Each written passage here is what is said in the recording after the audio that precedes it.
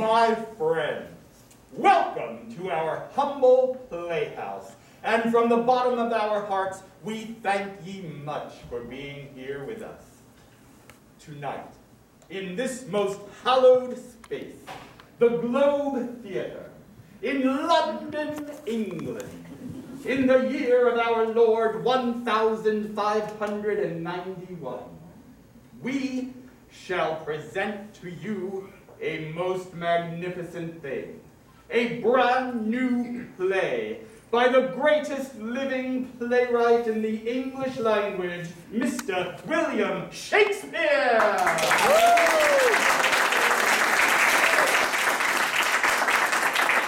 Ye know the master's work. Ye know his earlier efforts, King Lear, Macbeth, Romeo and Juliet, contemptuous drivel, compared to the play he has prepared for ye tonight. And yet, I alone cannot this wonder do, therefore need we a merry band of players!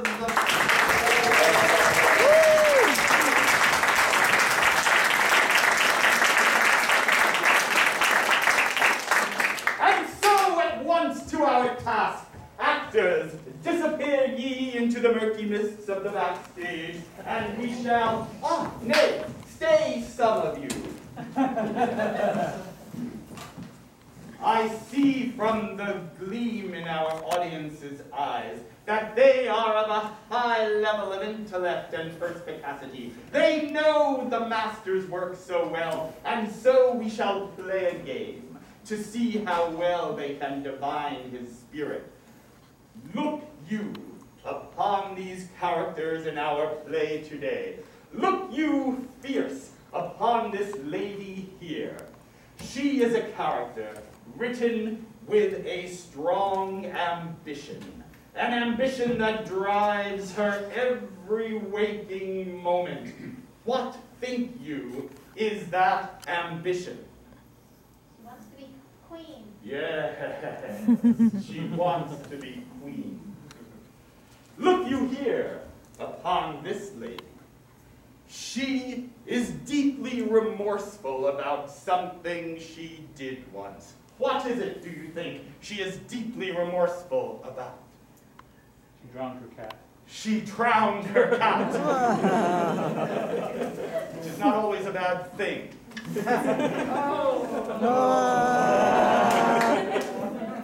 You don't know my cat. And this lady here, what job think you she has in the town? Wet nurse. Wet nurse. Wet nurse. I don't suppose you mean it's always raining. Aye, she is the wet nurse. My friends, prepare ye self for a play complete with a woman who wants to be queen. A lady remorseful for drowning her kitty. A woman who is a wet nurse. What thinketh ye is the name of the play?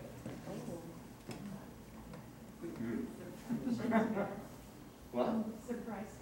Surprise Shakespeare. Yes, the master's getting egotistical in his old age. My friends, sit ye back and enjoy William Shakespeare's brand new play, Surprise Shakespeare!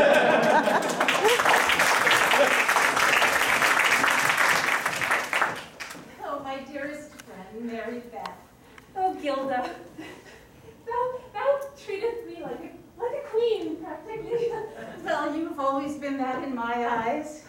Gilda, come here. Come be here and stand here. Look thee across the fields. Imagine thee that all was yours, or mine. Imagine if that were a kingdom. Imagine. I do see a castle off in the distance.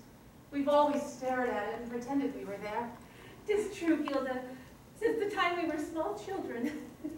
Remember thee when thou was just this tall, and I also would go walking in the wood. coffee with you. Oh, those days. I wish we could have them again. Oh, I love how you've done your garden now. Oh, The flowers. Do you remember when I fell in love with, oh God, I don't remember his name, but you might. There's been a few. Orlando. Orlando, right. Be that the one that you loved the most? Yes, and the flower did tell so. He loves me. He loves me. No, he loves me. He loves me. He loves me. He loves me. He loves He loves me. Orlando loves Gilda. Gilda! Good news, my dear friend. I have come to tell thee that I have been wed to a dear man, someone so handsome and fine. Orlando! What? And good news, we are expecting a child. What? 'Tis early yet, but I hope thou couldst be with me and help me in the raising of my babe. Oh, Greta, if only I could. Thou hast been a wet nurse for all of my sisters. Why, indeed. Oh. You were a wet nurse for myself. Just a few years above me in age, and yet what bounty you gave to me. Don't you see? These used to be bigger when I was around Orlando. Now, how can I possibly use them for anything else but celebrate with me, friends, Mary Beth, Gilda, Orlando coming soon. I do love that you're going to marry him. I used to love him a long time ago, but not anymore. It is already done. We are already married. What? My love, that one. Oh. Ah, my sweet, thine eyes are 5,000-10,000 stars. So much better than all the rest of the eyes. Yes, that is what thou hast said. I so much brighter than any eyes e'er I stared into. Oh, I knew it, Orlando. I have shared the news of our pregnancy.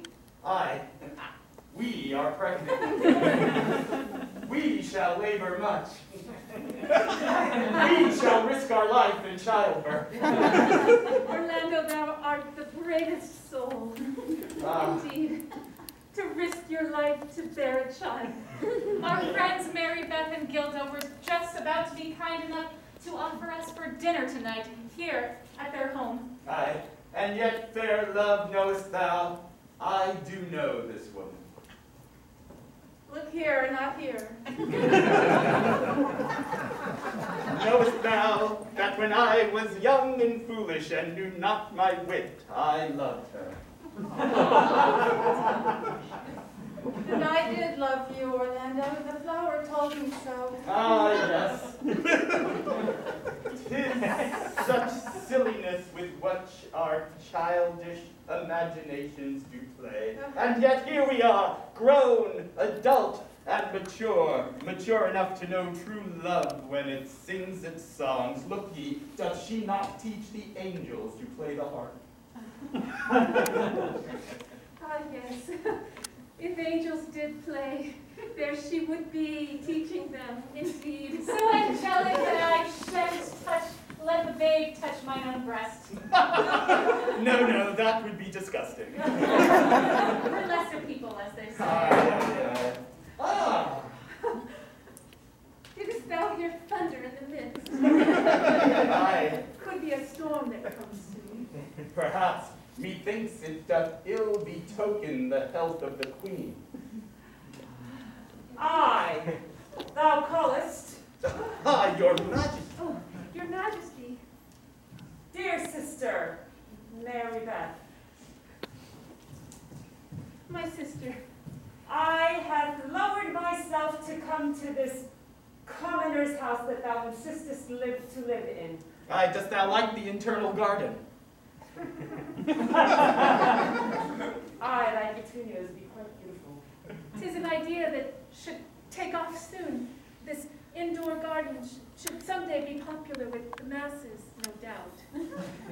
I have come as I hear that there be some good merry news here, and lately I have been quite somber, and I I do require some good news. So, entertain me. Yes, my dear queen. I, thy most loyal friend and lady friend, I have been married to Orlando, who loves only me. I do not know you, but I mean merry and joyful. And that is not all, my lady. I am with child.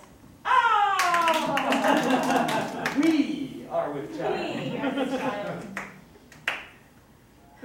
My sister, sweet sister, Yes. I come because or I should say my, husband is ailing, and I need thy assistance. Oh, I would be most happy to assist in thy time of difficulty.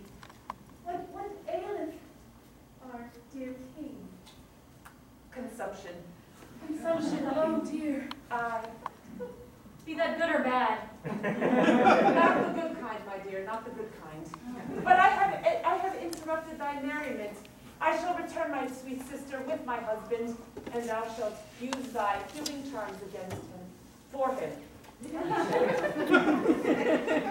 Good sister, you shall bring him here, and I shall nurse him back to health. I, perchance these sweet little flower petals that thou hast will create some sort of healing tincture. Indeed. And speaking of nursing, I need to go do my job. I'm leaving. Always working. I be so happy for thee. Such a lovely, lovely union, the two of you. Sweet love, seest thou that gleam or glimmer in that lady's eyes, which did like the fine point of a dagger whet when the queen did mention the ill health of the king? I did notice that. Oh, 'tis exciting drama. Aye, methinketh she doth a plot within that nimble brain conspire. Methinks they may be unto me, for I do discreetly conceal my greed. I hope she doth not realize we are on to her. Definitely not. She is not smart enough. I do believe that my intelligence be slightly above average. My lady, Orlando, with your gracious permission, we shall take our leave. I thank thee and I welcome thee back soon for dinner. Come, my love. Yay! We shall attend our parenting class.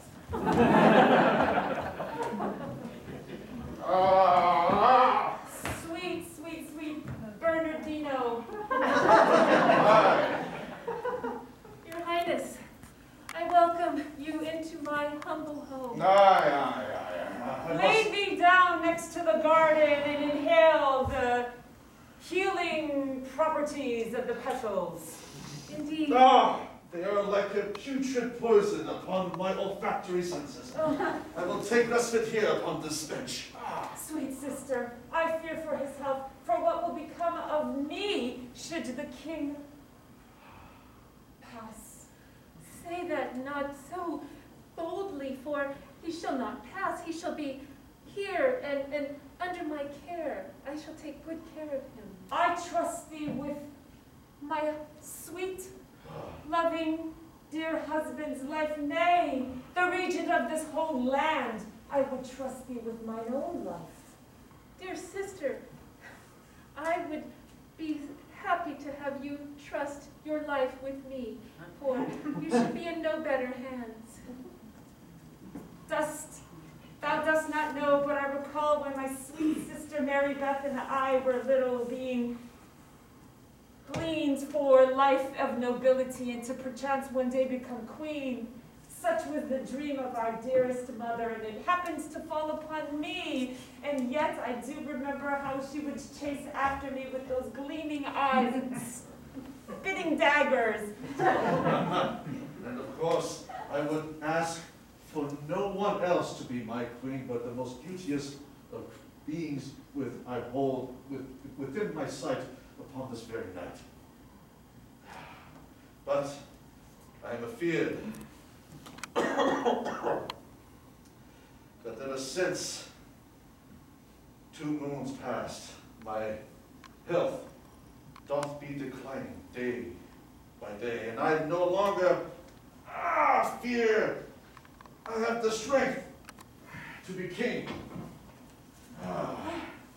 And having no heir, I do not know who shall reign upon my passing. Oh, do not remind me of the failure of my womb. Be it not my intention to make thy feel guilt. Poor sister.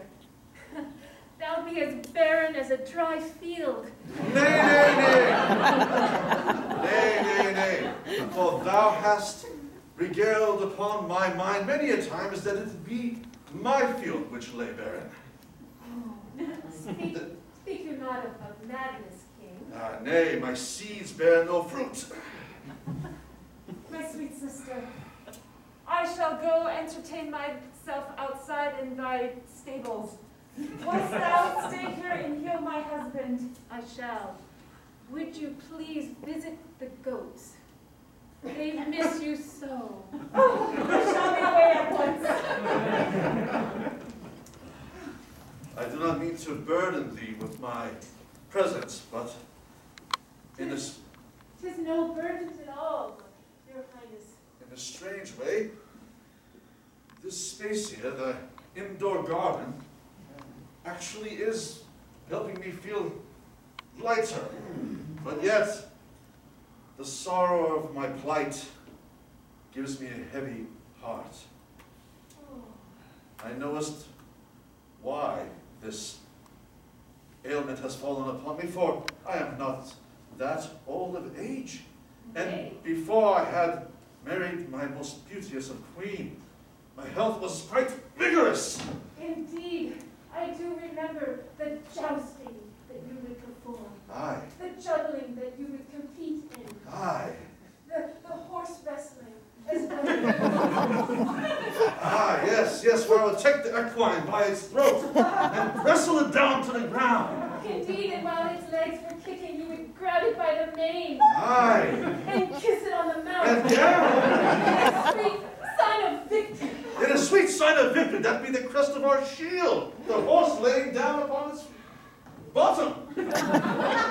But my beauteous queen, she gives me delicious food and ale to consume daily, and she does feed me quite forcefully, and I, being a very willing king, do consume that which she gives, and consumption perhaps is burdening my system. Thou hast consumption. Aye. Now, 'tis an easy remedy to fix. Sit down, my lord. I shall start you off on liquids only. Very well. Simple, a broth of chicken. Aye, that sounds lovely. I would be so happy were you to come to true health here in my abode. Knowest this, if thou art able to bring my health back to its full fruition, thou wilt have a special place in my heart and in my kingdom. Come, my friend, hide here, and I shall explain myself upon their fast removal. My lord, those words mean so very much to me. I wish nothing more than to bring you back to health and to take a place of importance next to you. Oh, speaking of place of importance. Oh, 'tis behind the gazebo. Aye. Oh dear, I do hope that he will be okay. I think he saw us not. And on this day, I mark my plan to make him healthy and to step into the Queen's throne. Indeed. I shall run to check the goats and my sister now.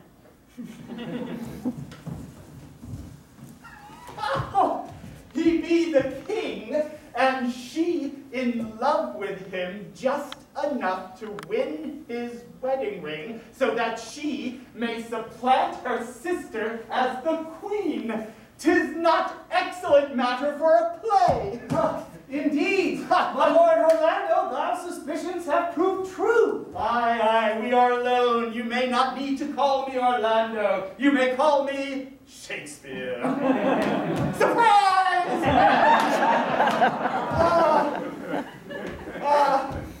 Good Horatio. As I did work my way into that woman's heart, knowing she was kin to the royal family, to make her love and marry me, so that I may all their imbroglios partake in, and suck into my inkwell, so that then I may translate it to a play. Ne'er have there been more characters in human form to inspire my imagination, and thou shalt play the role of the king. Oh, indeed? Aye. Oh, then I shall finally have my chance upon the stage in front of the crowds. Aye, come, show me thy kingly bearing. Aye, more puffery. Aye, more ribaldry. Thou art truly a masterful director as well as playwright. Aye, and actor too. Oh, my husband! Ah! Mr. Drama, is it too late? What? Oh, nay, nay. Ah, my sweet lady, I do introduce you to my dear friend Horatio. Oh, Horatio. Oh, I do. Pleasure to meet thee. Oh, my dear husband, I have just heard the most lovely drama. Something about a Montague and a Capulet. Oh, do tell. Methinks it would make a fine comedy. They have fallen in love with each other. Oh, if I could eat more drama, I would be large as a boulder rolling down a hill. My good lady, come, and I shall of boulders teach thee. Horatio, stay thee hither and make friends with the members of this household. The more our ears are welcome in their conversations, the more our play shall sing. My lord, I have not seen thee such excited since our last trip to Denmark. And yet, with what manner of ruse shall I ingratiate myself toward these people? Think! Certainly I'm an actor. Oh. Hello, good ladies! Well, good day, sir. I welcome thee into my home. I thank thee. Allow me to introduce myself, for I am Horatio. I am the bodyguard of Mr. Orlando. Oh, indeed. Pleased to meet you. My lady, the pleasure is all mine.